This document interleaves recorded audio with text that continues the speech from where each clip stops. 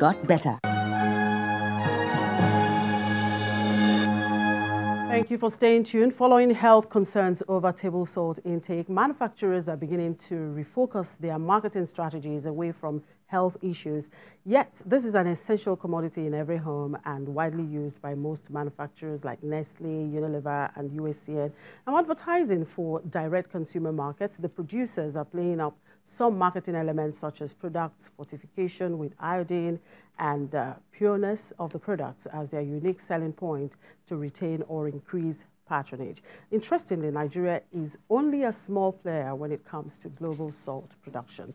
We will be looking at this commodity and its market share as the Executive Director Commercial at NASCON Allied Industries PLC, Fatima Aliko Dangote, will be joining us from our studios at the NSE. But first, let's see the burning economic issues. Temitope Olubile, one of the research analysts, is here with Financial Derivatives Company, is here with me to take us through that. Thank you very much, Tope, for joining us. Thank you for having me. Well, we just saw the inflation number, and that's, of course, at the top of your burning economic issues. You were forecast, you had predicted 11.27%, and we had 11.28%, still in line with your focus. Now, what did you see to make that projection? Okay, so like you said, our projection was within the margin of error when it comes to the actual reports. And what the drivers that we saw during the review period was that we saw that there was higher diesel costs. So we have retail diesel going for as high as 260 naira per liter, and of course that would reflect in logistics and transportation cost. And then we saw that within the month of November, currency depreciated. It came under increased pressure and it depreciated to a high of 370 naira per dollar. So those factors were definitely responsible. And of course, November is 1 month from the festive season. So we have that increased demand ahead of the festive season would definitely reflect in inflation. Now, we saw that the food index continues to be on the rise. Are you concerned about that? Well, not really, because I think that is just characteristics of the Christmas period. So, of course, you would see that consumers will begin to stock up ahead of the season, and that might even come out higher in December, but we don't expect it to be a trend. It's just seasonality factors that are playing into that sub-index. Okay. Now, let's look at the commodity in focus. We're talking about salt. Yes. Now, why is Nigeria a fringe player in the global that is market? definitely something that is very concerning about salt production in Nigeria, because we have the salt deposits. Salt can be gotten from deposits or from the sea water. We have the deposits. Ebonyi is known as the salt of the nation. So the deposits there. We have all these sea bodies. We have the lagoons, and so we should definitely be doing more about it. But there are constraints to even the demand. Away from the supply, there are constraints to the demand when you see increased consciousness, like you mentioned earlier, from consumers. So those kind of factors are definitely playing into salt. Well, interestingly, we have Fatima Aliko Dangote with us. Perhaps he would have to explain some of these challenges they face in producing this commodity. Oh, well, we cross over now to the NSE Temple. Interestingly, you have Fatima there with you. Perhaps Fatima would be able to give us an overview of salt as commodity and its market share, and perhaps some of the challenges they as producers face.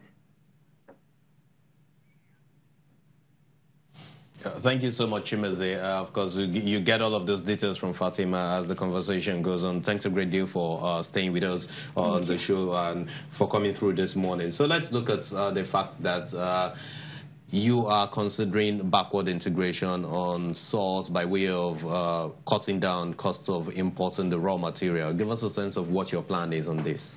Yes, so our plan is we're looking at other African countries where we want to explore the opportunity of going into backward integration for salt, because we've looked into Nigeria and there isn't enough deposit for commercial purposes. So we're looking at certain countries, Namibia, Ghana and Egypt, to see if we can actually partner with the brownfield.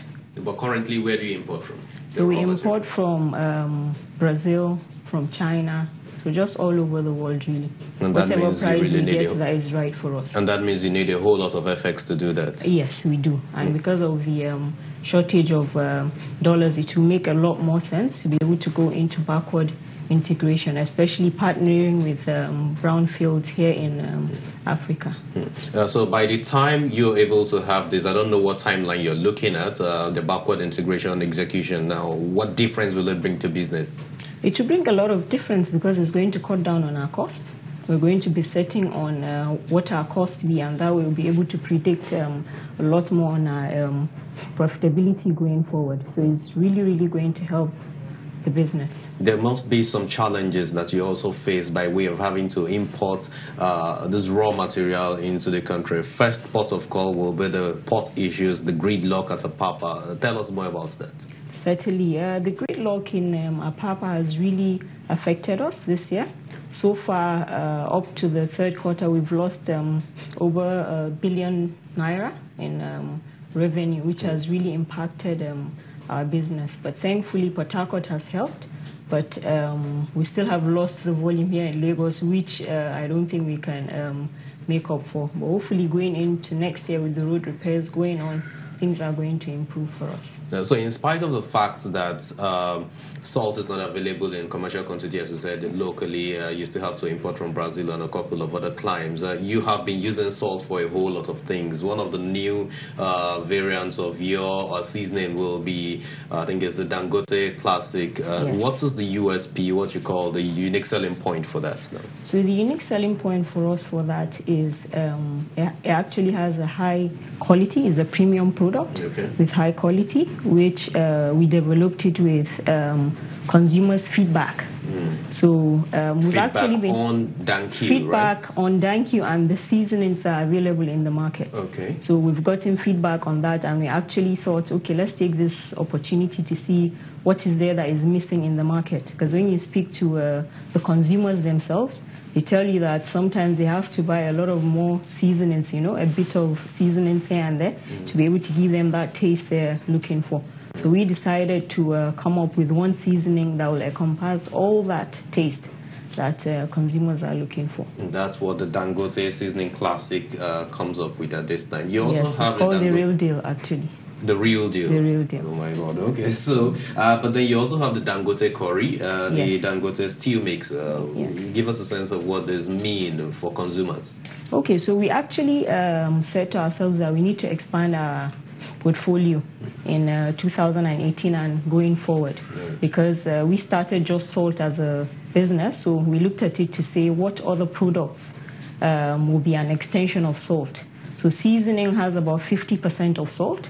So we decided to actually look at that. So we started with Danku. Danku actually started about 4 years ago. Right. So we decided last year that we want to aggressively grow our market share in that space. So we decided to go to the market, see where the gaps are, and we decided to bring out this new seasoning. And we looked at the curry and stew mix too available in the market. We're known for good quality.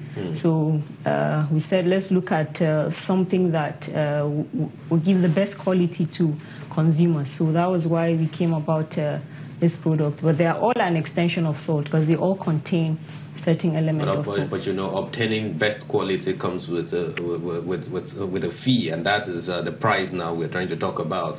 What's the price like? The price is good for the quality that we're giving. So I think it's the right price for the quality that we're giving. Okay. You also launched in the north, I think it's Kano specifically. Yes. Will this be for that scope alone? So it wouldn't just be for there, but when you look at the data available, you see that the northern part of Nigeria consumes more seasoning more than any other part. Really? Yes, of the country, yes. In spite of the religious sentiments attached to it? Yes, so they consume a lot more seasoning. Okay. Yes, so even when you look at data available by AC Nelson and so on, so the northern part consumes a lot more. And when we even did our further research, we found out that even the customers, distributors buying from different companies that are here in the south, they actually sell the products. Most of the products they buy, they sell it to the north. Yeah, so we decided let's target where the main market is. and then we'll cascade as time goes by. So, but what this means is that we will have it in wholesale more from the south, and then you can then move it into Kano or the northern part of the country, or is it manufactured in that part of the country? No, it's actually manufactured here in Lagos. No, in Ogun State. So that's where we have our factory.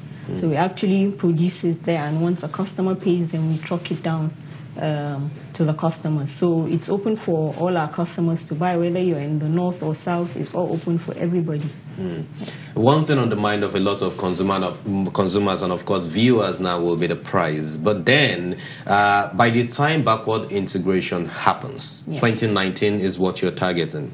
2019 so 2020 into 2020. Yes. So in the short to medium term, by the time that happens, will the price of seasonings, maybe from Dangote specifically, come down, or it will just moderate? Certainly, because we always have consumers in mind. So if our cost comes down, we surely bring it down, just to be able to make people to be able to afford our seasoning.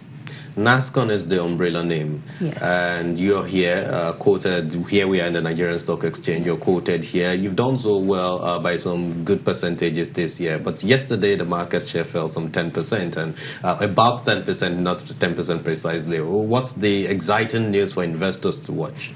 The exciting news is we're investing a lot more going into next year. This year alone, in third quarter, we've launched 3 new products. We're increasing our capacity of salt going into next year. Our focus previously has been on mainly one segment of the market, which is the bulk salt, where we're looking at doing more refined salt, where even our competitors will be our customers, the likes of Nestle, Unilever. So as we expand, we should have more items added to our portfolio, and then that would also obviously increase our revenue. So I'm very optimistic about next year, and we're also looking at introducing more products. And that means a whole lot more dividends to shareholders. Oh yes, certainly. Thank you so much for talking to us on salt and of course the end products of it, as you do at NASCON. Thanks a great deal, Fatima Aliko Dangote. Back to you, Chimeze. Chair Temple, a wonderful conversation there with Fatima. But Temitope is still here. Temitope, can you really have salt, substitute salt be a substitute for another seasoning? Okay, so I think what can be done is that other seasonings might start to be substitute for salt. So because, like I mentioned before, because of the increased consciousness, health consciousness, you might find that, households may start to substitute for certain, food items, so exactly, and replacing it with some substitutes. So in your stews and your soups, you can try that. But I think that salt will still remain a vital household commodity. And of course, in the industry for industry who manufacture some of these products. Because it also has alternative uses. You can use it for detergents. You can use it for other things. Yes. So. All right. Thank you very much for your time, Temitope. Thank you. After the break, experts speak on the spate of regulatory sanctions in Nigeria. Stay with us.